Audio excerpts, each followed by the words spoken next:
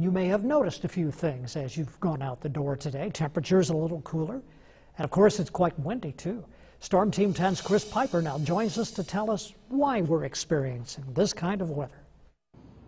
I'm out here at the ISU Hallman Center right now, and I just want to show you something right over my shoulder, the tarps that are flapping in the wind right now. At 5, you heard me talk about our windy conditions and our cooler than average temperatures. I told you there was a specific reason for that, and here it is. When we take a look at the United States, a low pressure just moved through the valley. As it moved through, a cold front moved in. On top of that, a very strong high pressure is stationed right over the plain states right now.